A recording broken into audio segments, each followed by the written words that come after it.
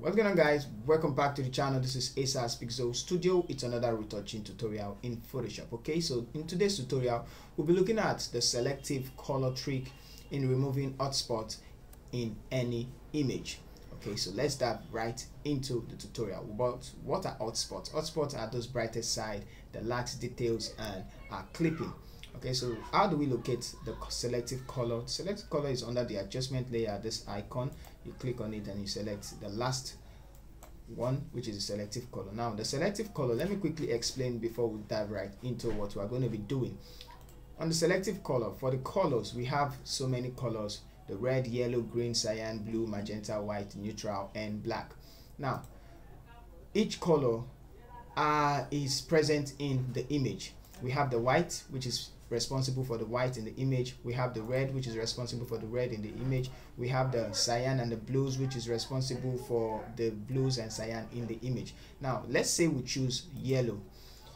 The sliders that are here, the cyan, magenta, yellow, and blacks. The blacks is just responsible for the brightness of that color. So if I take it towards the side, it's going to have the opposite color. Let me explain. For cyan, the opposite of cyan is red. The opposite of magenta is green. The opposite of yellow is blue. The opposite of black is white. Okay, so for the yellows, if I take this slider towards the cyan, the label cyan is going to add the opposite color, which is the red.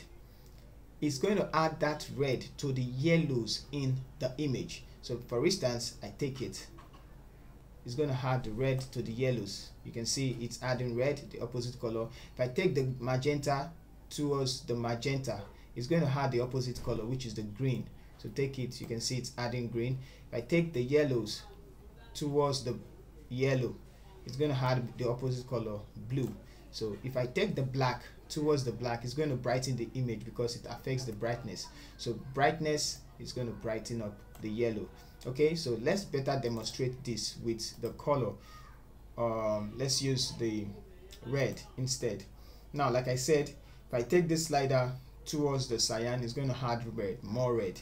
So taking it adds more red, taking it back add more green, cyan, sorry. So for magenta, if you take it towards the magenta, it adds green. If you take it backwards, it adds the magenta. Same as the yellow, take it towards the side, adds blue. Take it farther away, it adds yellow. So that's how it works. So now we want to affect the white, which is the hotspot in the image.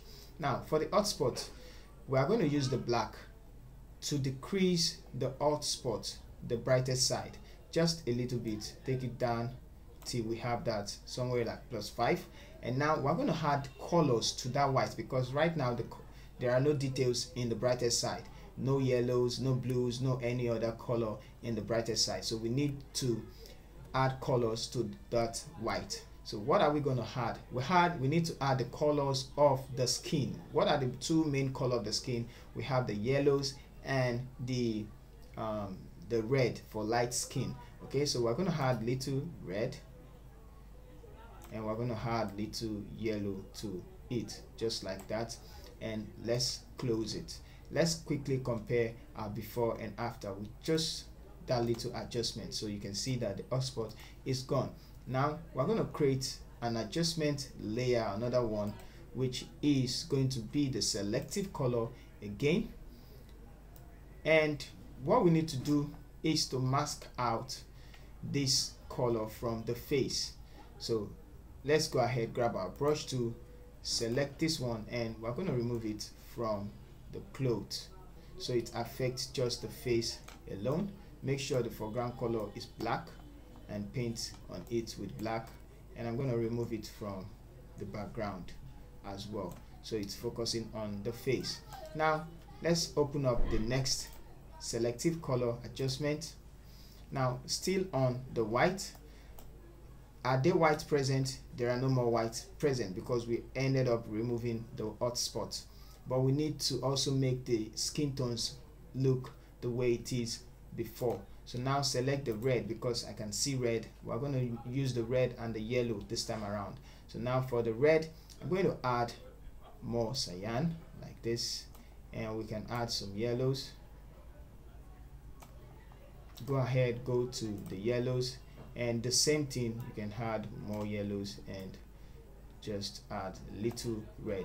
Okay, so go ahead, go to the white, and if you still feel like, you can decrease the brightness of the white, and that's it. I'm gonna group these two layer, group them together, select group, and we can see before and after. Let's zoom in and we can see before and after. So that's how to remove your light marks and hotspots. Sorry. So thank you guys for watching. See you in our next video.